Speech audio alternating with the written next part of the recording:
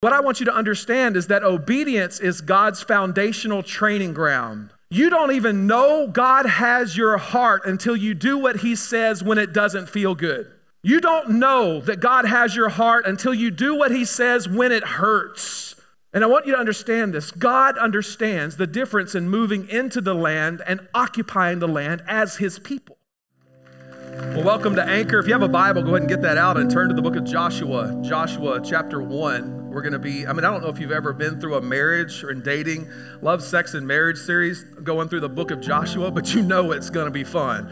You know what I'm saying? You're like, who's Joshua? He's like the dude that conquered the entire promised land. He's the guy that came and led the most powerful military battle ever in history. And he knows all about saving the date. He'd had a date in his mind for a long time about a promise that God had given him.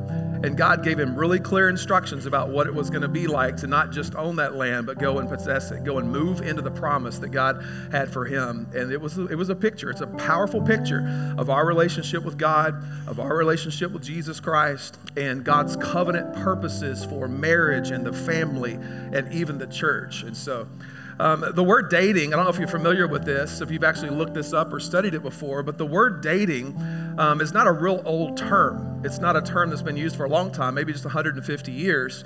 And it was said of a major leader, and I forgot their name, that they were in a relationship with a girl, and when she broke up with him, dating meant that she had occupied all of the dates of her life with somebody else, and it broke his heart. Are y'all with me? So basically, he can't get her digits no more, no time no more, ain't got no friendship, no coffee no more. He can't get on her calendar anymore. There's no dates available for him. So to be dating somebody means this. It means to occupy the top priority of someone's calendar, schedule, time, and space. That's what it means to date. So you don't get married and stop dating. Amen? Can I get an amen, somebody? In this series, the phrase save the date means this. It means to restore the priority and purposes of God in your dating and marriage relationship. That's what it means. And so whether you're single or you're a stalker hanging out at church looking for somebody to date, or you're like always in somebody's DMs or whatever, regardless of where you are in your dating relationship, in your seeking, or where you are in marriage, whether you've been married 1 time, 2 times, 3 times. I have friends who've been married like 9, 10, 11 times. If that's you, we're going to work. We're going to work together and get you a picker fixed. Are y'all with me? Regardless of where you are, I really believe this. I believe God has something to speak to every single one of you, especially teenagers, young adults, people today that are actually thinking, this isn't for me. It's for sure for you. And so save the date. It's all about getting God at the top in regards to priority of love, sex, and marriage. And the reason we're going through Joshua is because I just think the timing of this, of moving into the land and all those things are so symbolic. So I want to read with you from Joshua chapter 1, starting in verse 1. Let's read the word together. After the death of Moses, the servant of the Lord. Okay, Moses is called the servant of the Lord many, many times in the Bible.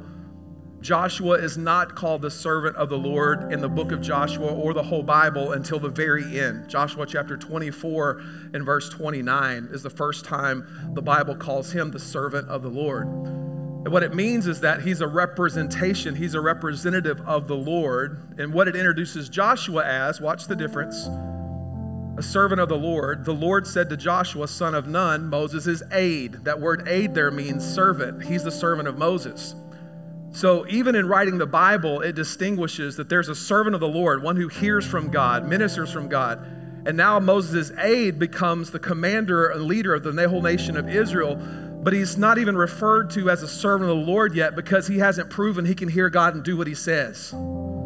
It's a big, big deal. But he's a faithful servant, a faithful leader throughout many, you see his name probably 10, 15 times as going up Mount Sinai with Moses. He's always with Moses. He's one of the 2 spies that went back from the land and came back with a good report. And he and Caleb are the ones who get to occupy the land. So Joshua is a powerful name. He's also, I'll let you know, the word Joshua, Yahashua is how you pronounce it in Hebrew, Yahashua. And that word in English is Jesus or Joshua. Yahashua. And actually, Jesus is Isus. That's Greek. The Greek word for Jesus is Isus. But his Hebrew name was Yeshua. Some even say Yahashua. And what the name means is the Lord saves or the Lord delivers. The Lord saves or the Lord delivers, okay? So verse 2, God says to Joshua, Moses, my servant, is dead. That's very important, very black and white. The old is gone. The past is over. We're moving forward. Now then, you and all these people, get ready to cross the Jordan River into the land I'm about to give them, to the Israelites.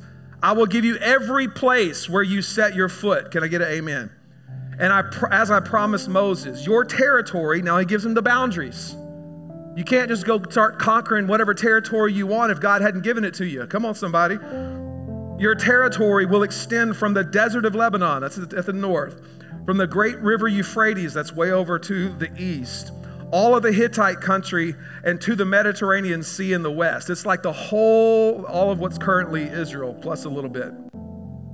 And all the Hittite country into the Mediterranean Sea in the west. No one will be able to stand against you. Of course they can stand against you, but they won't stand long, is what he's saying.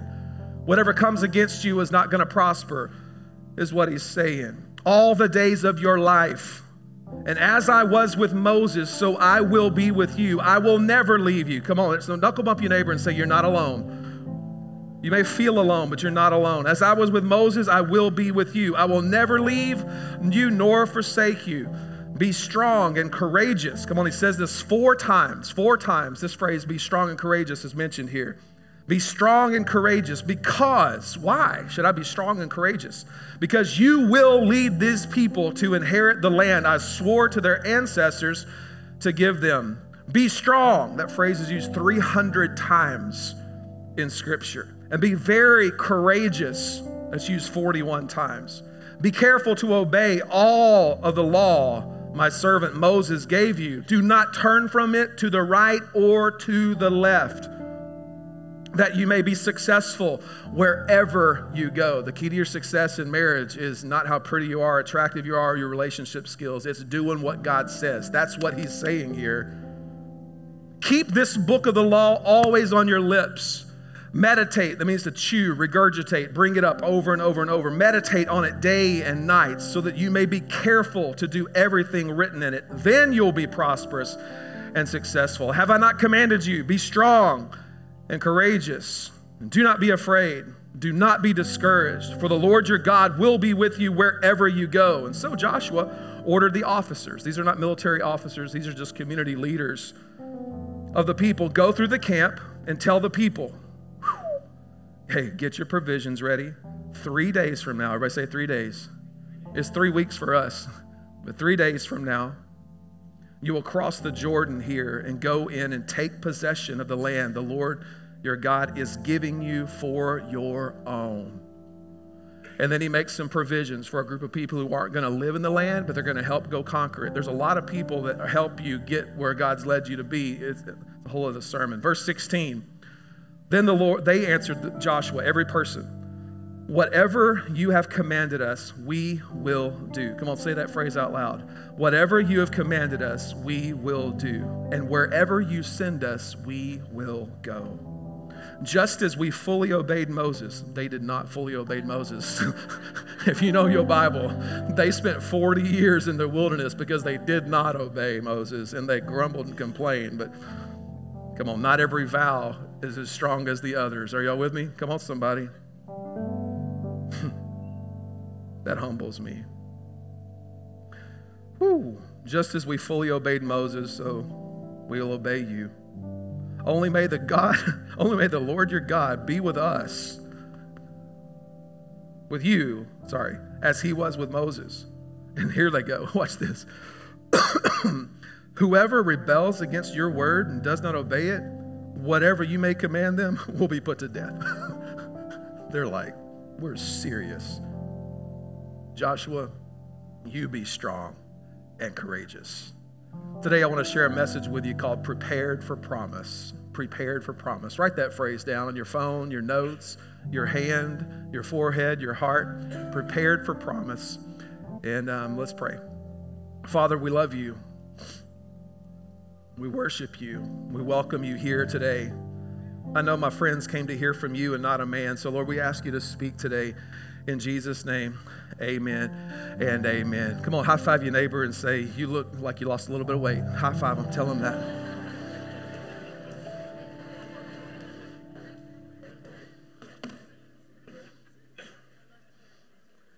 Some of y'all didn't do it because y'all don't want to lie in church. Come on now. This is a picture frame that's up in my house in our office area. It has a lot of dates on it. I don't know if you can read them or not, but the top one says 08, 03, 01. That's Shelby Elizabeth. That's our oldest. And the other one is 11, 22, 04, and that's Hayden. And another one is 2, 28, 07. That's our 16-year-old birthday girl, Kennedy. I think she's serving in kids today. And then there's 9, 8, 09, and that's Cassidy. And then there's 1, 1, 1, 1. Come on, man. You can't get that's a good number. 1, 1, 1, 1. And that's Madeline Grace. Well, when I'm talking about saving the date, this is the one I'm talking about. I'm talking about the one where God comes in and does a miracle and makes two people one. You're not one with your kids. That's sick. You're not in covenant relationship with your kids. They're meant to leave and cleave. Come on, somebody. They're meant to leave you. Moses, my servant, is dead. Be courageous. Move on. You have a messed up relationship if you're clinging too tight to your kids or too tight to your past or too tight to your parents and all that. There's one relationship here, and it's the one that enters into covenant with God. If you're single, it's the date that he's preparing you for. You see, every day before Sarah and I became one mattered. Every relationship I was with, every soul tie, every person that was in my head, every girl that I traumatized by kissing. You know what I'm saying? Like, why y'all laughing? Everything I united my heart with affected that date. And every day after that is based on what happened on that date. God prepared me for marriage, and on that date, he prepared me for marriage. On that date, he set me aside as I set aside that date. As we became one on that day, a miracle happened. 400 people got dressed up and were in a room. I had to go pay for friends to stand in as groomsmen for me because my wife had so many friends. We had like 13 or 14. I don't even know that many people. That date was special. Like I wrote songs. We set aside. We went on a honeymoon afterward. Come on, wore a sweater in a 1999 white Camaro in Maui, Hawaii. It was so much fun. I saved up a lot of money. I threw paper. Y'all know what newspapers are? I threw newspapers to make extra money, to save up money to buy that ring and pay for that trip to Maui. And it was all a celebration of that date. And come on, 25th anniversary is coming up in January 2024. And I'm just telling y'all, we're going to be gone. We are not going to be around here. Somebody else going to be preaching. Somebody else going to be keeping our kids. Sarah, she's not even in here today. But y'all be sure and tell her, Jeff said y'all are gone next anniversary. I'm saving up for it. I'm talking about saving the date. I want to give you two issues today about dating and marriage. And the issue number one is called obedience issues. Obedience issues. I want you to write it down. I want you to write down the phrase obedience issues. One of the things that's really encouraging to me about the church, and even that song we just sang, Christ is my firm foundation, what's really encouraging to me about the building that we have is like before, when we bought the land, I was out there all the time. I mean, I got some poison ivy, all kinds of thorns sticking in me. I was out there all the time. I prayed that land all the time. We bought the land in July of 2019. And after 4 years, we're going to occupy the land. But that land was special. And when I saw them start to clear the land, they did something really, really unique. They went out and they dug 90-foot piers, 64 of them, 8 by 8, 90-foot piers, concrete piers with steel all the way down the structure because something was going to be built on top of it. How many of y'all know the difference between a load-bearing wall and a decorative wall in a house? What is it? A load-bearing wall is something that's built on an actual foundation that something can rest on. A decorative wall can be removed. I saw Charlotte Gamble give an illustration. She preached over at Church of the Highlands this past week, and I saw this illustration that she gave in regards to relationships. It was really, really special. And she was talking about this, and I really started to think about this. I started thinking about our church and our families and our marriages, about how many of you are more interested in decorative walls versus load-bearing walls. You're dating decorative walls, people that are not going to hold you up in a storm. People that are not going to be with you when times get hard. They've practiced dating for 10, 15 years, and they're used to breaking up when things get hard, and that's exactly what they're going to do to the vow. They're going to break up. Dating is really divorce practice. How many of y'all know that? Dating is divorce practice. It's actually what Michael Todd actually preached a message on dating. He has a whole series on dating. It's really, really good. If you hadn't read the book, you can get it. He's a pastor up in Oklahoma. And he talks about dating, the difference in dating versus intentional dating. Intentional dating is where you're literally intentionally setting aside the person and building an intimate relationship with a person that's not getting too physical too fast. It's not using the person or manipulating the person or not obligating the person or controlling the person. It's literally you're intentionally dating them to discover if this is the person that God has for you to spend the rest of your life with. And for some of us, you're like, I wish I knew that before I got married because now I'm married and I feel stuck. Okay, that's a whole other topic. It's a whole other issue. What I want you to know today is that load-bearing walls are essential. Is essential. And you're like, what is a load-bearing wall? It's nothing if there's not a foundation. A load-bearing wall is just a wall unless there's a foundation. And the foundation of dating and the foundation of marriage is not attraction, it's not love, it's not even priorities. Your priorities, it's obedience. You're like, what is that? I want to show you something, and if I could turn it sideways, I'm going to use this model throughout this series. And I only put 2 on there today because it would have taken me too long to do 3. I'm doing the 3rd one next week, okay? Don't skip next week, okay? But I want to show you this model. I'm going to stand to the side and point to it, and I think I'm trying not to get in all your way. But the bottom is rebellion. The top is compliance. The middle is obedience. This is a pyramid if you're listening on podcast, or you can go to YouTube, our channel at YouTube, and you can watch the video there. But trust is the 4th one at the top, and whole is the peak. What you can't see real clear is the 2 words right here on the side of this scale. And the 2 words are fear at the bottom and whole at the top. And I want to give you a little illustration and ask you a couple of questions. What would it look like, listen to me carefully, if your children moved from rebellion to compliance? How many of y'all would think that would be a great day? Come on. Well, we got some good golf clappers at Anchor.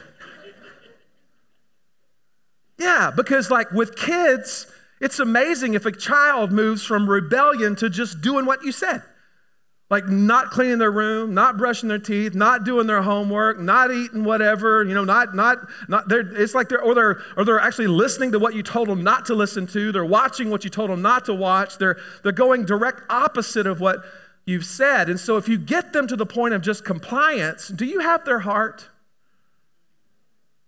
No, they may just be complying so they don't get in trouble anymore, or they get their phone back, or they get some privileges, right? What's the difference when a person moves from compliance to obedience? Whoa, that's dangerous ground, because at that point, they're starting to obey you from their heart as long as they get what they want. And what I want you to understand is that obedience is God's foundational training ground. Obedience is the foundational training ground. You don't even know God has your heart until you do what He says when it doesn't feel good. You don't know that God has your heart until you do what He says when it hurts. And I want you to understand this. God understands the difference in moving into the land and occupying the land as His people. God's goal for Joshua was not to go kill the giants, kill the enemies, take over the territory, and occupy all of their houses. That was not His goal. His goal was that His presence permeated the people who moved into the land and established covenant relationship in that culture. It wasn't just about taking ground and kicking tail and taking names as red, white, and blue Americans. That's not the goal of conquesting and dominion as a church. That's not it. It's the presence of God. And God has one vision. His vision is family. That's his only vision. His vision is family. His vision from the beginning was one man and one woman together for life. That was his vision. His vision was kids that actually grew up in a culture where God is first. God is the priority. Where love, sex, and marriage were celebrated in the covenant union of one God with one man and one woman for life. That's the ideal. Now, I understand there's a major gap in all of our ideals and our reals. Would y'all agree? How many of y'all have a real life that's equal to your ideal? No, that's what we all need grace. I'm not beating anybody up. And I'm not talking about your past marriages today at all. We're talking about the one you're in. That's all we're talking about today. The one we're in or the one you're about to get into. Amen? Joshua 1, verse 4 through 6 says this. God, watch the clarifications that God gives here just in this whole charge. Because we hold on to phrases like this. Be strong and courageous. I'm going to give you wherever you set your foot. Well, in the territory that I'm giving you, I'm going to give you all you want in the marriage I'm giving you. I'm going to give you blessing, prosperity. You're going to have fruitful in the territory I'm giving you, in the promise that I'm giving you. But I'm just telling you, you don't have any protection going outside of this. It's dangerous. Come on, somebody. Are y'all with me? Can I get an amen over here? All right. Lebanon, Euphrates, Hittite, Mediterranean Sea in the west. Joshua knew the boundaries. He was specific and clear with the boundaries. Then he says this, no one will be able to stand against you. Why? Because you're going to be in the territory I'm giving you. You're going to be where my presence is. A lot of stuff's going to come against you, but it won't stand against you. How many of y'all understand the difference in what's coming against you and what's standing against you? Quick question, just write it down. It's a great conversation piece. What's standing against your marriage? What's standing against your marriage? What parts of you are standing against your marriage? As I was with Moses, so I'll be with you. I will never leave you. I'll never forsake you. Be strong and courageous because you will lead these people to inherit the land I swore to their ancestors. Be strong and very courageous. Be careful to obey all, come on, go to the next verse. All that my servant Moses gave you. Do not turn from it to the right or the left, that you may be able to be successful wherever you go. Keep this book. At that time, they didn't have a Bible. They didn't have the 66 books in the canon. At this point in time, all Joshua had was what's called the Pentateuch. And he didn't even have like a multiple copies. Joshua died at 110. He spent many, many years with Moses. And so he heard the law all the time. He went up Mount Sinai when Moses wrote the law. He was there when he gave the law. He was there the whole time. Joshua knew the law, but the law was not in the 600,000 Israelite men. And it more than that, because it was 600,000 when they left Egypt. You got nearly 1 million men plus wives and kids, and you got to get this inside of them, Joshua. Success is going to come to the degree that the people obey this. There were all kinds of other books. There were Mesopotamian books. There were Egyptian books. There were Hittite books, Hivite books, and Termite books. There were all kinds of books. That was funny. Man, that was a great joke, and y'all missed it. Like, that was all kind of books. He said, this book of the law I'm giving you. So I'll tell you this. I don't apologize for it at all. I'm going to get real specific with it in the next few statements. Obedience is more important than outcomes. Write down this phrase. Obedience is more important than outcomes. Obedience is more important than outcomes. Well, if I do what God says, they probably will break up with me. Obedience is more important than outcomes. If I do what God says, if I actually do what God says, He's going to call me a control freak and a holier than thou and a bigot. Obedience is more important than outcomes. Let me give you it another phrase. Obedience means this. The Bible as we have it is God's word. Do you understand that? There is no other book. The Bible as we have it is God's word. God's word is reliable for truth and salvation. It's reliable. It's reliable. It's credible. I even use the word infallible. That's a doctrine word, the infallibility, which means it's perfect in every single way to save you. You're like, well, there's some inconsistencies. There's not one inconsistency in the entire Bible that matters about what we're talking about. Zero. You're like, well, I think this is like, that was, no. I'll sit down with you and explain any inconsistency you see. I've been there. I literally pulled over on the side of the road about to quit the faith because I couldn't handle the inconsistencies. And it was because I didn't like what the rest of the Bible says. I had a lot of stuff in my life that needed to be cleaned up. And so a lot of times when you have stuff in your life that really needs to be cleaned up, you don't want to do what the whole book says. You pick apart parts that you try to find flaws.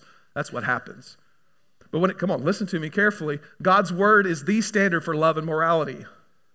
Like, I don't know about that. I kind of like Beyonce myself, God's word defines marriage as his exclusive covenant between one man and one woman. Well, hold on. That's not what the law of America says. Well, you're not going to be saved by the law of America.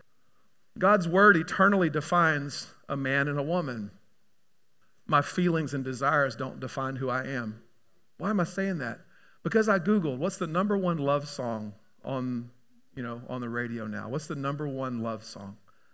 And it's a song, I'm not even going to name it because you'll look it up, but it's a song about two guys, and they're not gay, but it's two guys actually saying, like, love who you will. Like, really just love who you will, and if it feels, who can deny your feelings? And if you feel love, that's love. Don't run from it. Don't hide it. You can't trust anything but your heart. It's the number one song, Cosmopolitan. Yeah, it was rating that.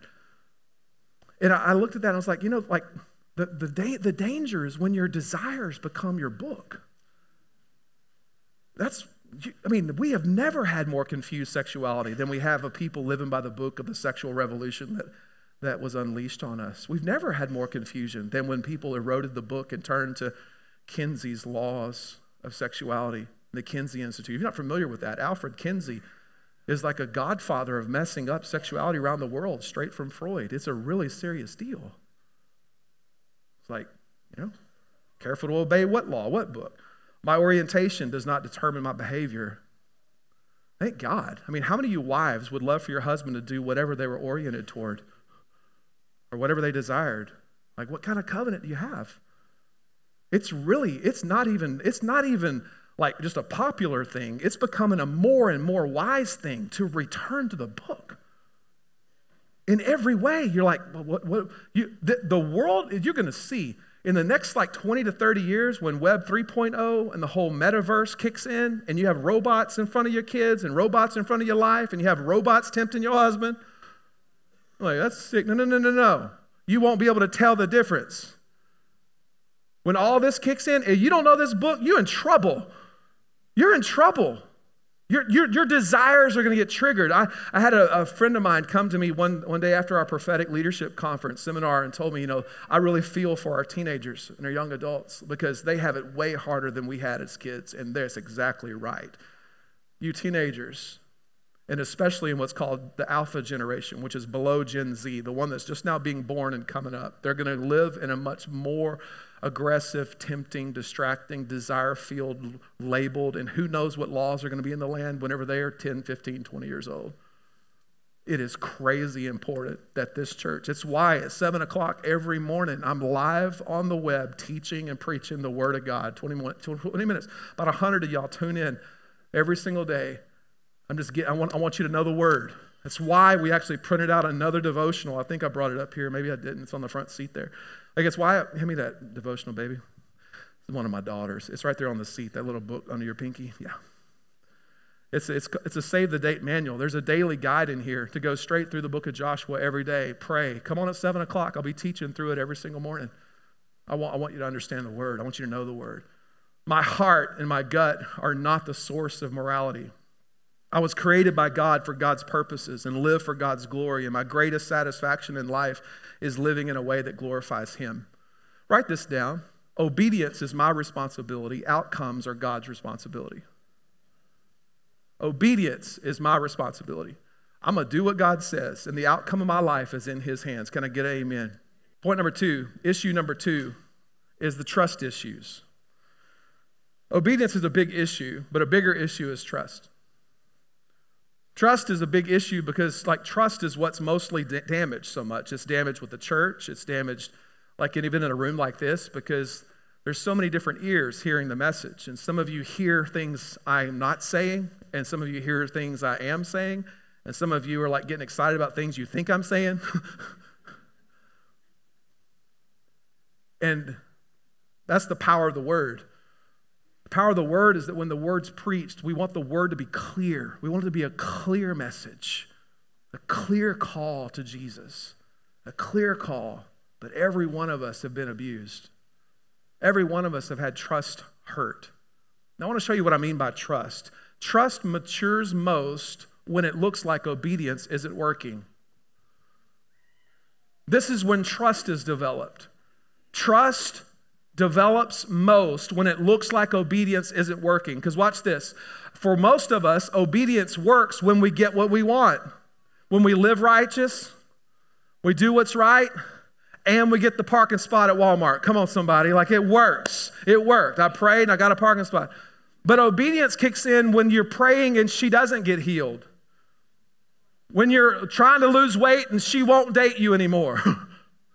When you're actually going to church and doing the right things and it's not working out, that's when people start to punish God with their unbelief. They dip all the way back down. Can I get an amen? Are you with me? When you're obeying and the outcomes don't work, that's when you dip all the way back down in rebellion because you start to punish God and you and everybody else with your unbelief. You start to rebel. You start to say, well, I did this. I'm not going to church, man. All they do is that little kid in you's got to grow up today. That little voice in you that's listen, I don't want to grow up into trust. Next week, come on, whole is the goal. That's where I'm talking about next week. I don't have time to unpack that right now. But I'm just want to deal with some trust issues, some real trust issues. Joshua chapter 1 verse 9 says this, be strong and courageous. Don't be afraid. Well, how do I do that? You can't if you have trust issues. You won't if you have trust issues. Verse 10, so Joshua ordered the officers of the people, next slide, go through the camp and tell the people, get your possessions ready. What happens with people with trust issues when somebody tells you to get something ready? Where are we going? We're probably going to wander in the desert for 40 more years. I ain't doing this. Y'all can go if you want to. I ain't doing it. And then 99% of the people go, and you're like, all right, I guess I don't want to be by myself. Trust issues, man, they keep you in limbo after limbo after limbo. Write this down. Intimacy requires trust. And the deeper the trust, the deeper the potential for intimacy. I don't know if you've understood this, but sex is biological, but it's way more emotional, spiritual. It has way more to do with trust. Sex and sexuality is never better than when two trusting people are in the covenant of love. Trust, trust, trust, trust, trust. Write down this phrase also. How you trust God determines how you trust yourself and others and how others trust you.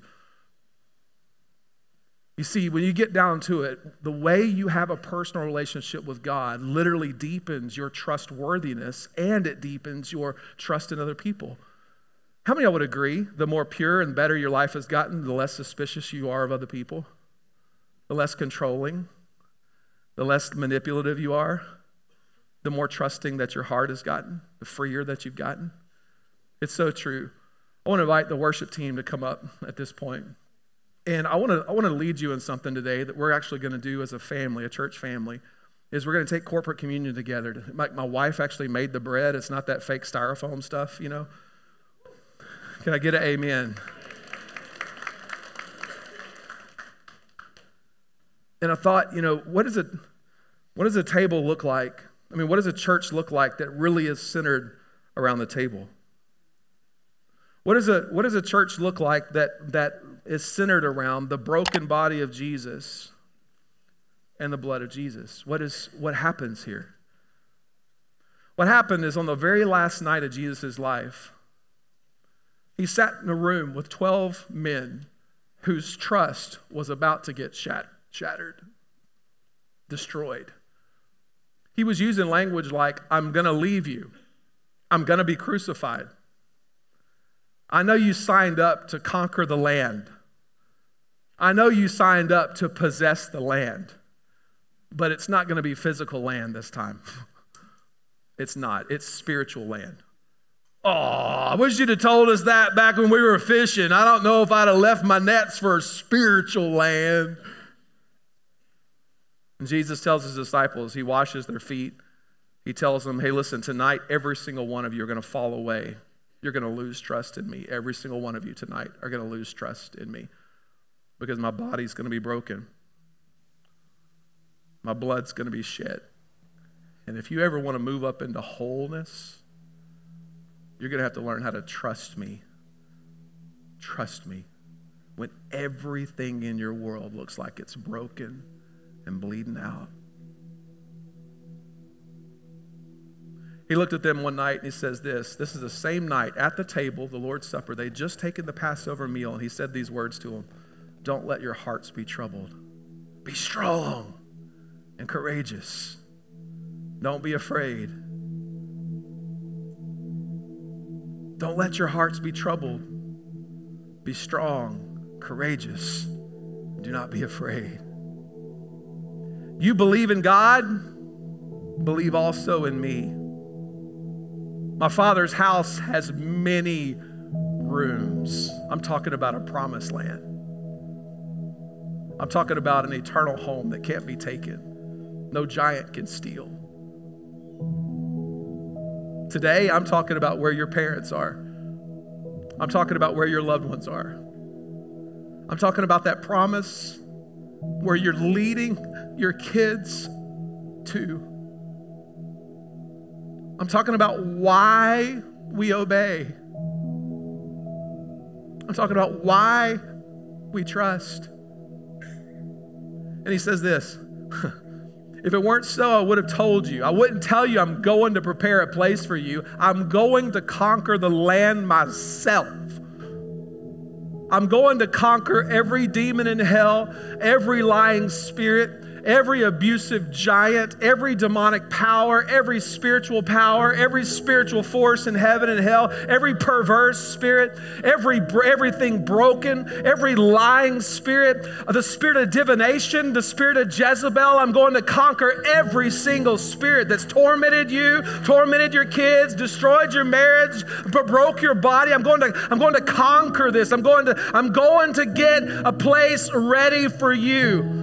And in my Father's house are many, many rooms. There's going to be a house for you, a dwelling place. This is the dwelling place. It's a tent. Come on, how many of y'all glad? My dwelling place is going to have hair and all kinds of good abs. Are y'all with me? Like, I'm serious, man. God's got good hair for me in heaven. I know it. I'm going to prepare a place for you. I'm going to diligently work on your house. I'm going to get your place ready. Obey and trust. The outcomes, like his promise is the outcome. Look at this next part. And if I go there back up. If I go there to prepare a place for you, I will come back and take you to be with me, that you will be where I am. And he says, you know the way to the place where I'm going. You know the way. Oh, what's the way? Well, for Joshua, it was do whatever the Lord says, follow Joshua, follow his commands. Joshua was the way. Yeshua was the way into the promised land.